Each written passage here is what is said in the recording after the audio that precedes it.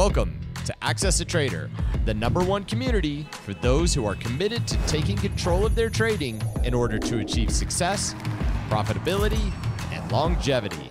Thank you for joining us. Here's Dan Shapiro to help you find your edge, master your process, and own your future.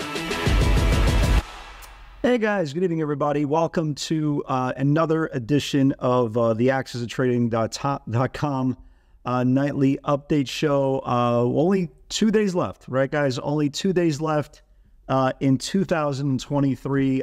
If you are brand new to the channel, just literally stumbled onto us, welcome aboard. Only thing we ask is if you like the content, if you are a student of unbiased technical analysis, I think you'll find this useful. If not, again, I don't know what you're looking for guesses and predictions and all that stuff. That's not exactly what we do. Day by day, trade by trade. And if you've been following the market for the last, forget about the last year, just in the last 3 weeks, you can see we're just having a stairway to heaven. That's all it is right now. It's an absolute stairway to heaven.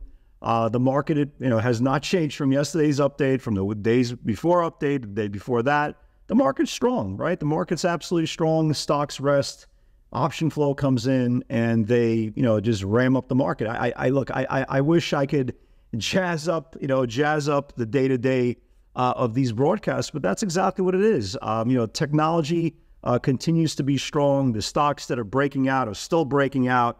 AMD, we talked about yesterday, again, one of those days, it gaps up, it comes into rising support, they trap shorts, and you can see here by the 60-minute view, that's exactly what happened this morning, right? They get, they gap down to the stock, they brought it to rising support, here's the rising support here, they trap shorts, and then they just ripped them into shreds. And Intel, right? Even we talked about Intel yesterday, same thing. Intel, they took it lower, they brought it down to the bottom of the range. They trapped shorts, right? They trapped shorts and they squeezed it into the close. Tesla, right? Tesla is a name we've been talking about for a while, coming out of this channel. Finally came out of this channel today. Very, very impressive. Is this the greatest thing since sliced bread going into tomorrow? We'll see. It's to be determined. Again, it's very, very tough to vision an expansion day, like a really, one of those crazy expansion 10, 15 point days, but hey, you never know. And the whole point is now this is officially the highest close in this whole formation. They are still coming with some pretty aggressive and impressive size in the options market, the 265, the 270 weeklies, a ton of bets for the January expiration, 270, 275s.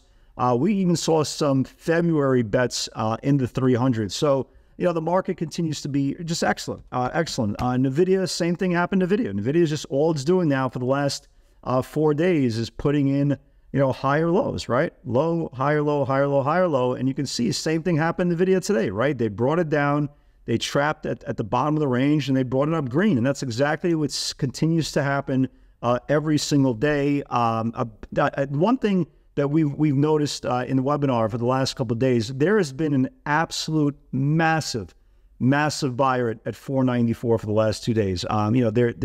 They're coming in with size, they're showing their size, they're getting filled, and then as soon as an offer comes, they take the offer. I don't know how much size they've taken over the last couple of days, but I'm assuming it's some sort of fund, accumulating the stock. Obviously, the running joke is, well, Nancy Pelosi and her husband bet $5 million the stock is going to go to 530. Yeah, maybe it does, maybe it doesn't. It's not the point.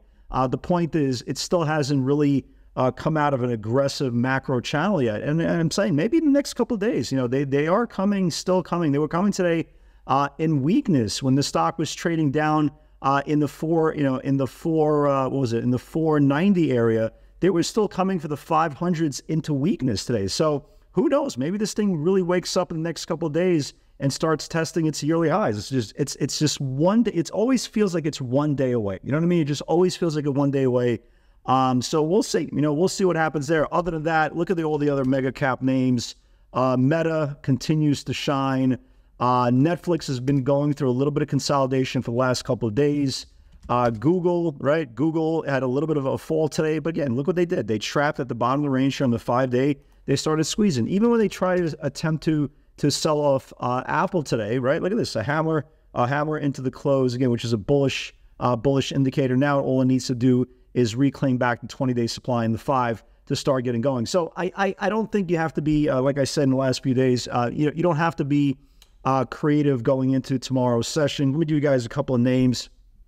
I think probably in the next 2 days, you're probably going to see, less and less participants in the market.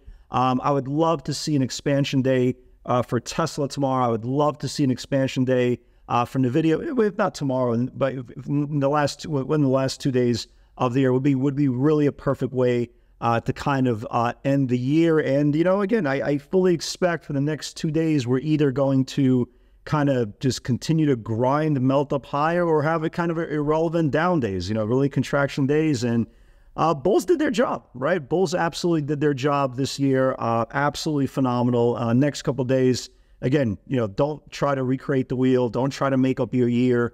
The last couple of days, try to, play catch up to price action. Window dressing has already started. Again, like I said last night's video, funds are trying to get the highest flyers of 2023 on their books going into 2024.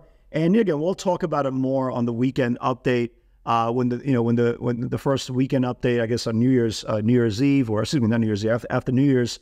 But look, we have to tackle every single year as its own different structure. 2022 was great. Again, if you traded both sides of the market, I know it wasn't great for investors, but if you were a trader, we were below the 50-day moving average for 85% of the year in 2022. Phenomenal swan dives. This year, we are over the 50-day moving average, probably for about 97% of the year, and we've just been going higher, regardless of inflation, regardless of interest rates, regardless of everything, regardless of your opinion. I try not to give an opinion, but, it doesn't make a difference, guys. This will go down as a historic year for the markets. We closed today on the Qs. Where are we for the year? Let me just see where we are for the year going into tomorrow's session. We are, and they're moving up a little bit after hours as well. We are a little under 55% for the year, right? Again, we don't know what to expect next year. We'll be ready for it, right? That's the whole beautiful point about trading pivots.